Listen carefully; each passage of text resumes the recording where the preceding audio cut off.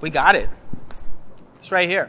It's the HSD Gen 2. Since its release several years ago, the HSD has been one of our more popular bikes in the shop. It's kind of like a smaller sibling to the GSD, which historically has been the bike to carry a lot of weight, carry 2 kids on the back. Tern later introduced the HSD for those that didn't need something quite as heavy duty, but this bike's actually getting to be even more heavy duty with the weight capacity going up to 187 pounds on the rear racks. I'd very much consider this a very capable cargo bike. The new updates on this bike, I think it's going to be even more popular than it was before. All the motors have been updated to the new smart system, lots of different options there. You can have the option to have GPS tracking on some of the more premium versions. You have a belt drive on this one and some of the other models. Different colors, some new accessories that are now available. They have the new captain's chair. Tara and I previously experimented with the captain's chair and really pushing its capacity, but now it seems like they actually can accommodate a little bit more weight on here, which I can really appreciate. Gen 1 accessories seem to be compatible with this, but just a little bit heavier duty rack on here. The HSD is really popular for people that want a bike that they can share between different riders, a bike that's just kind of capable of doing more with that additional weight capacity on the rear rack and additional options to add all sorts of different accessories, including front racks can carry up to 44 pounds. Usually that's kind of reserved for just a small number of bikes that actually can handle heavier riders. Perhaps that doesn't necessarily need a bike that can carry 2 kids on the back. Maybe it's something that's just a little bit more capable to carry something a little bit bigger. But Tern is really a brand that listens to their customers and clearly rides the bikes themselves, really develops the bike for the lifestyle that they're living. And it really shows in the design and the way that they create things, especially in the way that they create accessories and all these sort of adaptations. And they also introduce some other new accessories like lights for the sides of their clubhouse, adding to the visibility of the bike. And actually, I think to some extent, users had made this sort of hack before, adding lights to their bikes, and then they say, oh, we should make this like a standard option for people. So some of the upgraded versions, they do the GPS built in, although it is possible to add GPS tracking. Out of the box, it also has the ability to lock it, so you can lock it with your phone, or you can use one of the displays. One of the unique features of Tern bikes, pretty much all their bikes, is that it can stand up on its rear end. So it has little feet on the back there, and basically you can stand it up just like that. Place like New York, where we are now, people really appreciate having that ability to store it in more compact ways. Having the ability to carry more, but being a little bit lighter than the GSD. This is kind of the way that you get it out of the box. Generally speaking, people are going to outfit it with all sorts of different accessories. So I definitely recommend that you consider that. You check out our site, check out Tern's website. We've made videos previously on some of the different accessories. We're probably overdue for making another one. So if you want to see that, let us know. Maybe we'll try to do that in the future. A common configuration is a child seat back here. They have all sorts of different rails around here. Clubhouse Mini, a really nice bar system that goes around, can carry an older kid. You can also do the captain's chair, and they have this new captain's chair that can fit perhaps a larger rider. Something actually we've been looking at a lot lately is people that might have less abilities. Maybe they can't ride themselves, but they still want to enjoy sharing the experience of being on a bike. A lot of times people will outfit it with a double kickstand on here. That's especially helpful if you're carrying kids. If you ever are carrying kids, you're gonna wanna have bags on here or some sort of side skirt. They do make something for here. So if you're gonna carry a bigger kid, you'll wanna get like the Sidekick footrests on the side. They have the cash box, which just goes underneath the battery, just uses that extra space. And that's the sort of thing that if you're riding the bike daily, you're like, okay, well, I got my kid back here, I got their backpacks up here. Where's my space? You know, like not that my space, but you know, you could put that there. I do wonder, just like, my profile still exists on MySpace, or put front racks on here. You know, you have the transporter rack is one, they have the hauler rack, and then they have some different adaptations. If you want to put a basket up here, briefcase, different things like that. The handlebars folding down for storage. The handlebars can kind of really get down pretty compact. Sometimes people might carry in like a RV or SUV. So you have the adjustable stem up front, which gives you all sorts of adjustments for different rider heights, rider positions. You want to be a little bit more forward, you can do so. You want to be a little bit more upright, that's also possible.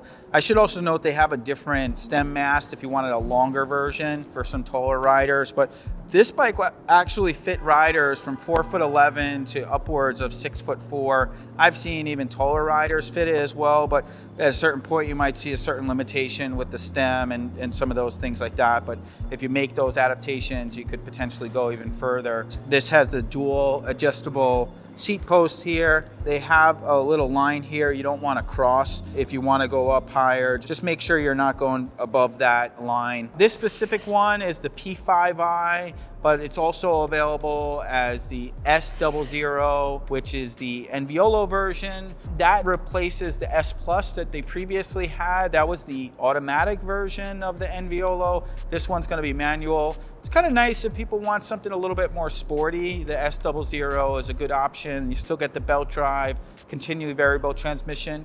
But I chose to show this one specifically because I think that people oftentimes get a little bit confused about this 5-speed hub. I really like it. It's capable of handling more torque that this performance line motor puts out. I mean, it's 75 Newton meters, and some of the other internal hubs can't really handle that.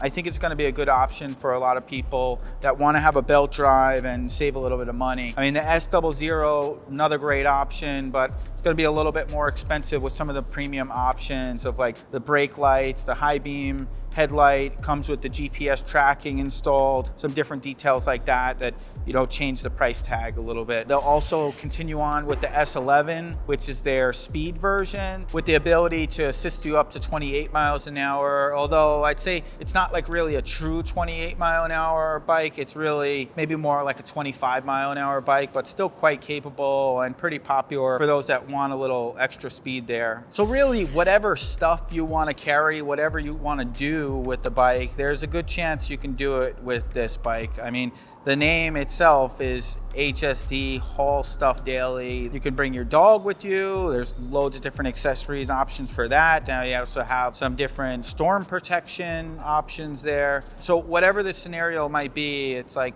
say there's an app for that, there's an accessory for that. That's the general overview of some of the bike. I will say just riding it, I really enjoy it. I'm excited about some of the different mode options with the new smart system. You have the new auto mode. You can create your own mode if you want. You can really fine-tune the bike to work exactly how you want it. And I think personally on this bike, I would certainly recommend getting suspension seat post. So the models that start with an S, they come with the Cane Creek Thud Buster seat post. If you wanted to get one for yourself, you want to look at the seat post diameter is 30.9. The seat post that we often recommend as well is called the Connect seat post. It's got 2 springs in the back, and you could kind of fine tune it to your own body weight, but there's loads of different options. There's even dropper seat posts with suspension on them. PNW Coast is one. But enough about the general stuff. I wanted to go into some of the more specifics about what makes the bike and what makes it unique, and some of the components that you'll find on the bike. So video for my wife and my daughter. So my wife got the NBD, the more compact bike, but I think this is the bike that I hope that she'll get in the future to carry my daughter. I think it'll work well for her. She's pretty short, which is, this bike fits shorter riders, but enough segues, let's get into it.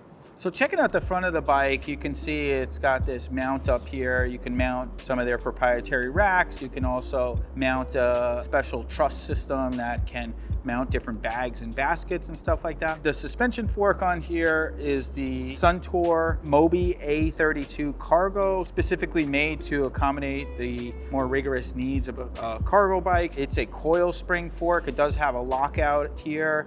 And if you wanted to, you can adjust the coil just by turning this knob to make it firmer by turning it right, or make it softer by turning it to the left. Some nice SKS fenders up front. Got a through axle. This has the Schwalbe Big Apple, 20-inch by 2.15. This is the same tire that you'll find on the P10, but the S00 as well as the S11 is gonna have the Big Bend, which has just a slightly more aggressive tread on it. Not really aggressive by any means, but but this is just a little bit of a slicker tire where the Big Bend can maybe handle just a slightly rougher terrain. This tire size is pretty common if you wanted to put something a little bit more of like an off-road tire or whatever. It's something you could potentially consider. I would say you don't really want to do any like hardcore mountain biking, but if you're riding on dirt trails and stuff like that a lot, that's certainly a way that you can go. We'll check out the drivetrain, see one of the things that makes this particular bike a bit more unique. So starting at the rear of the bike, you can see these little protrusions here, and they have little rubber end caps. That's actually what the bike will stand up on. The rear rack here is something, as well as the slightly redesigned frame, partly what allows it to handle a bit more weight than the previous generation. This bike actually borrows some of the frame styling from the GSD, having this frame portion come here and meet up here. So really the pressure on the frame coming here is met with this, and it looks kind of beefier when you compare it from the previous version. The previous version was great in its own right, but it's cool that they're able to find ways to make it stronger. They also did a nice job of moving the charge port from down here on the battery to up on the down tube, which is quite nice. And all the HSDs will come standard with the 545 watt-hour power pack. It seems like it might be able to fit the larger battery, but I'm not sure if it'll actually work with all of their accessories. So I imagine that might be in part why they choose not to go with the 745 watt-hour.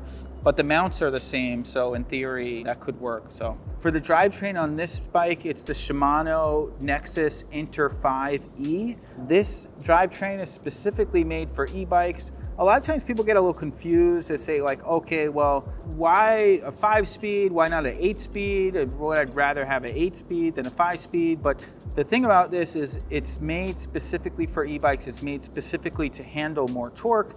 And it is actually one of Shimano's more premium hubs for e-bikes. And actually, that's the same hub I chose on the NBD for my wife. One of the nice things about the internal hubs is you can shift from a standstill. This system's really efficient, very low maintenance, especially when paired with the belt drive as it is here. It's nice it actually also has this cover as well beyond just the belt. You just like keep things super clean. S00, which is the other belt drive version, I imagine it's going to be very popular. The Enviolo hub's a very popular option for us. That's the continually variable transmission. Really easy to shift the gears, and you just shift away from you. You want it easier to pedal, you shift it towards you, you want it harder to pedal. Their least expensive model is called the P10. That's gonna come with a 10-speed derailleur on it and a chain. That also has the same performance line motor. Nice sporty little bike, and for those that don't mind just to have a little bit more maintenance with, you know, cleaning, lubing the chain and stuff like that, but you know, have more of that standard experience that many people are used to on a mountain bike and that sort of thing. And they'll have one other option, that's the high-speed version. That's gonna be the S11. So that's 11-speed derailleur, and that has a different motor. The only bike with a different motor on it. It has the Performance Sport, 28 mile-an-hour top speed, and 11-speed derailleur with a chain. So really sporty little bike, and I think it's will be a nice option for those that want to go a little faster. Speaking of motors, you should check out the motor on this guy. So the motor on here is the Bosch Performance line in the Smart System. Basically, the Smart System just has more connectivity than some of the previous versions of the Bosch system. So it has Bluetooth connectivity, it has an app, and you could track all sorts of different stuff. You can also add GPS tracking to this through the Connect module. It's an additional device you can add to the bike. It comes standard on the S11 as well as the S00. But this one, if you wanted to, you can add it on there. I really appreciate a lot of the different display options that they have. Some of the new wires, it makes it a little easier for us on the tech side, run the cables through the frame of the bike and that sort of thing. But let's check out the other side so you can see the motor a little bit better. So you can get a better peek at the motor. It's pretty compact, it's pretty lightweight. One of the nice things about the Performance line motor is it's very quiet, and that's what I find in riding this as well. You really don't hear the motor as much as you do in some of the other ones like the CX or the Speed motor. You do hear it a little bit more, but 75 Newton meters of torque, really plenty of power. Bosch system works with a technology called pedal assist. Basically assists you as you pedal. Now you can operate this like a normal non-electric bike and just have the system off, but once you activate the system, you could get anywhere from 60% on the lowest level of assistance to upwards to 340% on the highest level of assistance. You take one pedal revolution and the motor is giving you effectively 3.4 times on top of that. So it's pretty significant. And you could think, you know, with pairing that with a nice transmission like this has here, you can really climb up pretty much any hill. Now, the motor uses a couple different sensors, and that's one of the things that makes the Bosch pedal assist really better than most of the other ones on the market. In really my opinion, it's the best, but I'm kind of biased. That's all that we sell, partly because I feel they're also the safest.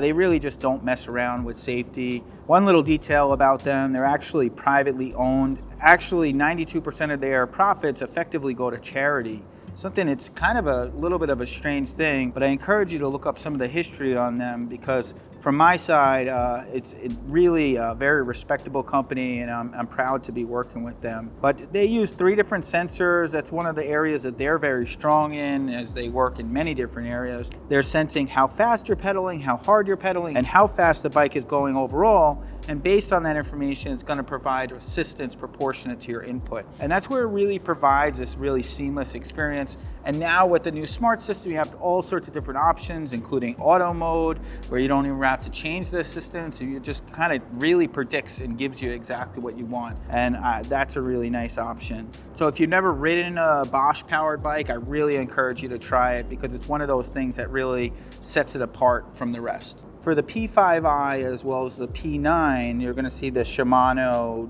hydraulic disc brakes with the 180mm rotor up front, 160 in the rear.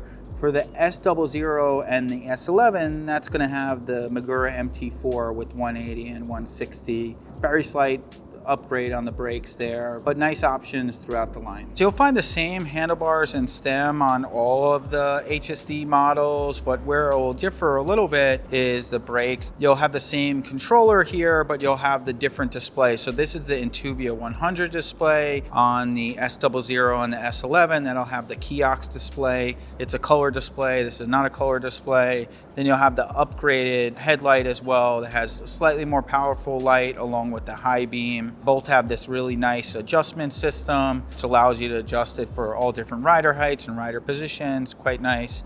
This is the Shimano 5-speed hub. As with all internal hubs, it's really nice that you can shift the gears when you're not pedaling.